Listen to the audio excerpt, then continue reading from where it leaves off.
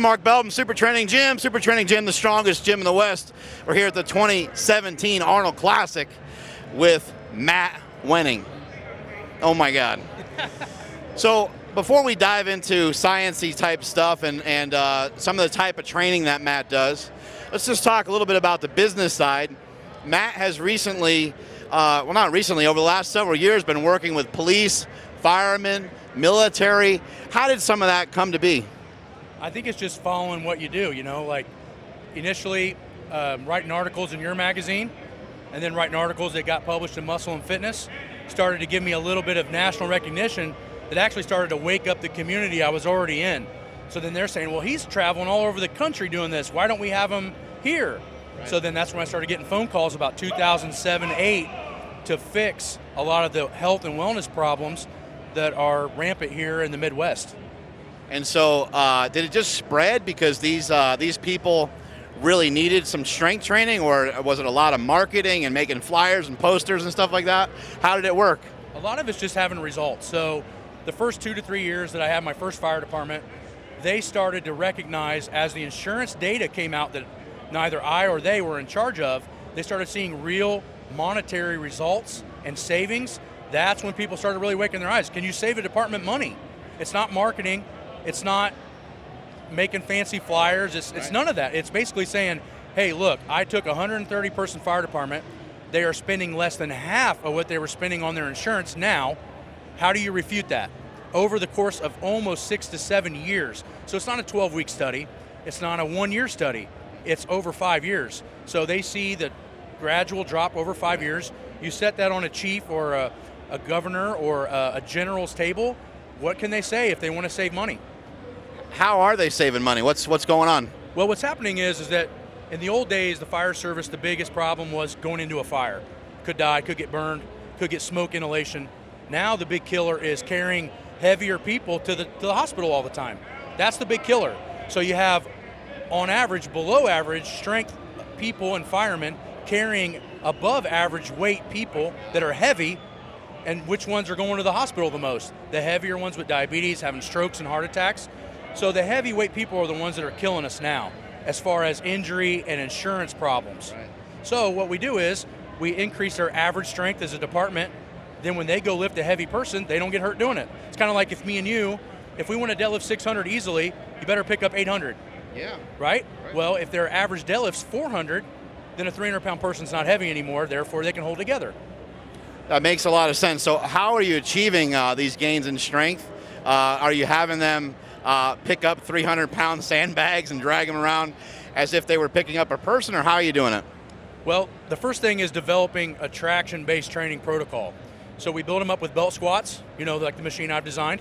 We build them up with 45-degree back extensions. We build them up with reverse hyper extensions. We put them in a traction-based environment first. What does that mean specifically, traction-based? Well, everything we do in life, standing, sitting, squatting, deadlifting, is all compressing the spine. So if we do things that are lengthening the spine, we're reducing injury at the same time we're getting strong. So we develop a 12 to 15-week protocol to get them strong in a traction-based environment and then increase the compressive forces over time. Gotcha. Over the course of 2 to 3 years, the average deadlift goes from under 200 to right at 400. Now they're strong enough to do their job, they're not broke. So most of my fire departments now are around a 400-pound deadlift in average strength, over 150 guys and girls.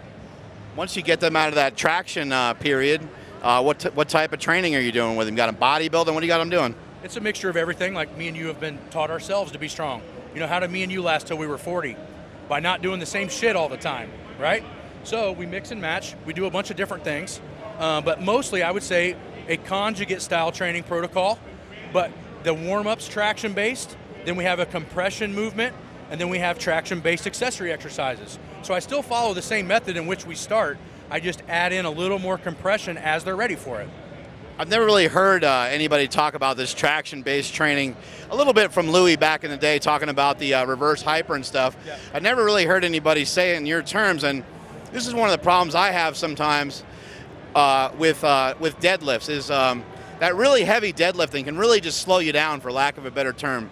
If we were to do a heavy deadlift session today, we'd be limping around for the next few days. Even if we're in shape for it, it's still hard to recover from and it can be even hard for real high-level athletes to recover from. Sounds like what you're doing keeps the people a lot fresher and keeps them feeling probably just quote-unquote lighter. Yeah, so when I get done training the guys at the firehouse, they're active duty. So the way we got these guys to participate is they're allowed to work out on their schedule. Like they're at work.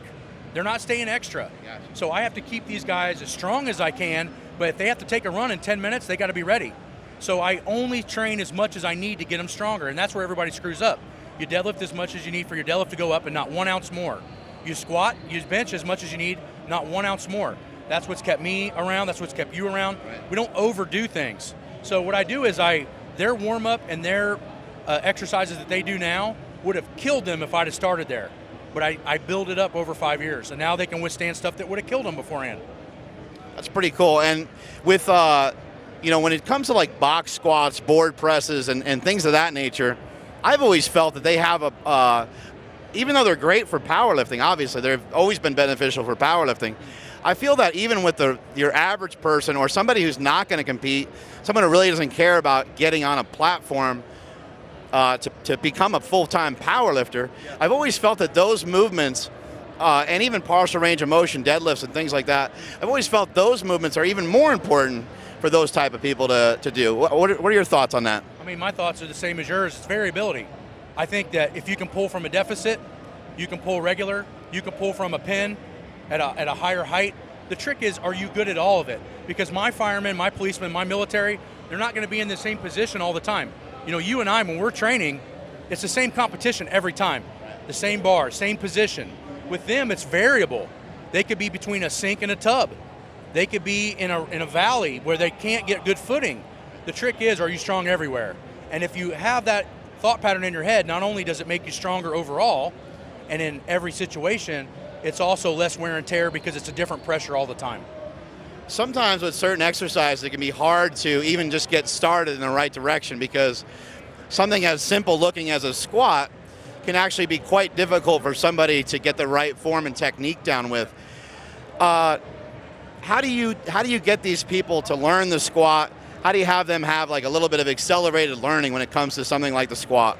You just know where their weaknesses are. So you know from training a lot of people like I have, if somebody doesn't have glutes or hamstrings or low back, they're going to squat without those muscles. Yeah. So the first 8 to 10 weeks that I'm training these guys, or maybe even longer, depending on where they're starting at, I take those weaknesses and I make them stronger. And then when I teach them the squat, it takes away all the headache. If you got a guy with strong hamstrings, he's going to use them. Right. But if he's got weak hamstrings, he's going to hide them. And that's where technique is confused. They think, well, if you just squat with a straight bar, you'll learn the form. Actually, it degrades the form. So what you want to do is find all the weakest links, get those up to par, and then fix those areas. Right. Not just go in and train to train. It's having a purpose of knowing where your weak links are. Something like a belt squat I've noticed for myself, you know, the big difference is when you go to do a regular squat is like just squishing you down towards the ground. Mm-hmm. And a belt squat is more like pulling you down towards the earth. Yes. And the feeling is much different, and it seems to me like a really great place to start for someone who needs to learn how to squat. Well, very, very true, because you're learning from the squat from the hip down. Then you can teach it from the hip up. So it breaks and segments the way to train that. But there's a couple other advantages. One of the other major advantages to belt squatting is if you have a shoulder problem, which is common in the fire department and the military, and if you have a back problem, which is the #1 reason that we physically get out of the military. So if you were to look at injury data from physical problems in the military, 40–50% of it's low back or mid back herniations, bulging discs, permanent injuries from jumping out of planes. Well, what if I hook the weight around their hips? They can squat again, right? So what I'm saying is that the belt squat gives us versatility around injuries, which are common in tactical and general fields. What's the funniest or strangest thing that's ever happened to you in the gym? No. Or to someone that you're working with? Well, you know, my gym I like in the ghetto. You know, you've been there, and it's getting clean. That area is, you know, getting better. But I actually saw a guy come in shit-faced, and I had my back turned to the gym. He didn't notice that there was a double Monster Mini on the bench bar, took it out and about decapitated himself. And I turned around, and he's freaking the fuck out. The bar's in here, and we have to pick it up, you know, off of him. That's pretty funny. And then there was a video on my Instagram of a guy doing lat pull-downs, drunker than shit. And I'm in my office. Yeah, you've seen it. A guy went viral. But yeah, that's what I like about being in the ghetto. You never know what you're going to get. Guys, Matt Wenning has been an authority in the strength community for a long time. He's a guy that rides around the world on his Harley with his grandma on the back. He's an awesome dude, somebody I've been friends with for many, many years. Where can people find you? Well, I'm on Instagram at Real Matt Wenning. I don't know if there's any fake ones, but Real Matt Wenning, and then my community page on Facebook, and then I'm pretty easy to find through winningstrength.com. So those are all the places where I stay, and you can get a hold of me. Matt is a world record holder, both in geared powerlifting and in raw powerlifting. How old are you now? 37. At 37 years old, with a good 15, 20 years under your belt of lifting. I did my first bench meet when I was 13. So nearly, about 25 years under his belt of training. Yep. He's still going at it hard. He's still somebody that can bench press over 600 pounds, easily squat over 8. What was your best squat? 865 in a belt only, and then 1197 in gear. 1,197 pounds. We'll end on that note. Strength is never a weakness. Catch y'all later.